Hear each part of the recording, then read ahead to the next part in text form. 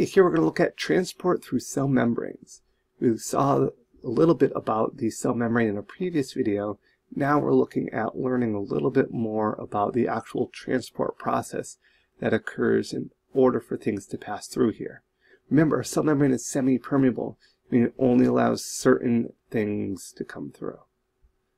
So starting with the basics here, this is a great description image here. We have our cell, and we're focusing on this area right here. Well, a zoomed in version of that would be right here, our cell membrane.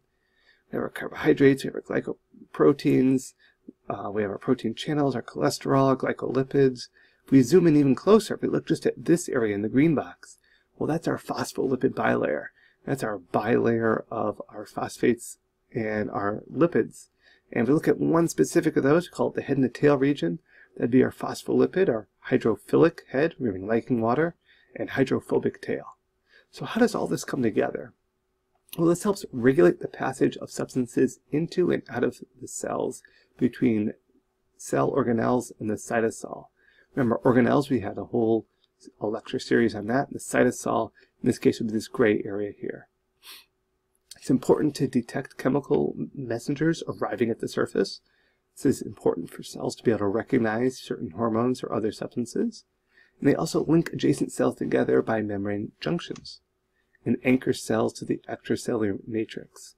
So you can see there's a lot going on here as the functions of our cell membrane, more than just kind of creating a protective layer on the outside.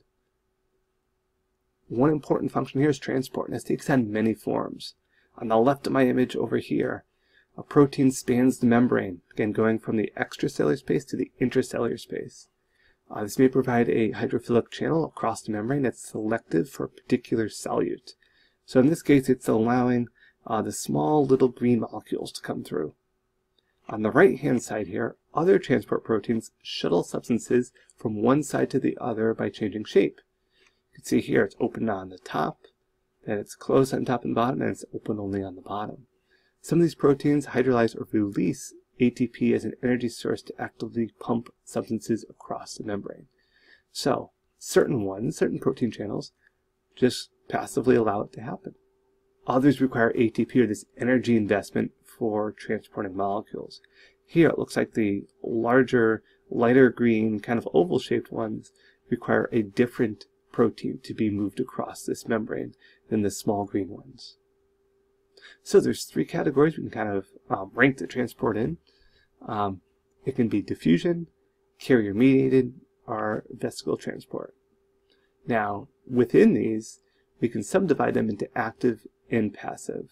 So to transport the cell membrane, it can be active. This requires energy and ATP, like active learning, right? What we do in class requires, energy, and you're probably to use ATP.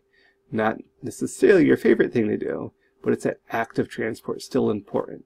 And then there's passive, which we all wish is how we could learn, through no energy requirement. You just kind of sit there and hope that you just kind of learn all the information, but requiring no energy investment on your point.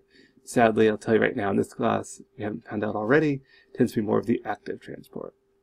Within these three categories, we have diffusion, which is simply passive. Just things diffuse from higher concentration to lower concentration. Carrier-mediated transport. This can be passive or active.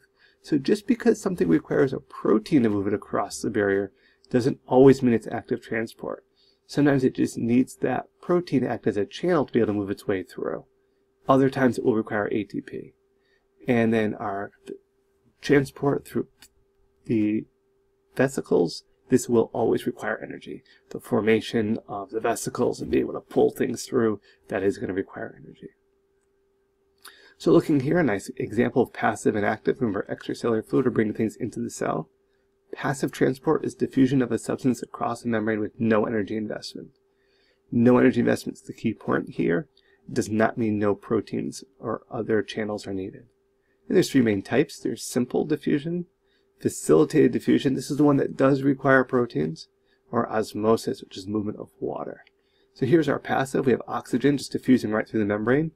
An area of higher concentration to an area of lower concentration. Sodium ions require a channel. However, it's still passive.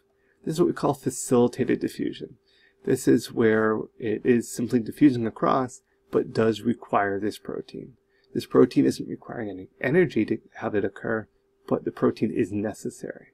And then there's active, here where we're having a pump. We're actually using ATP, convert to ADP, to move, in this case, sodium ions out and potassium ions into the cell.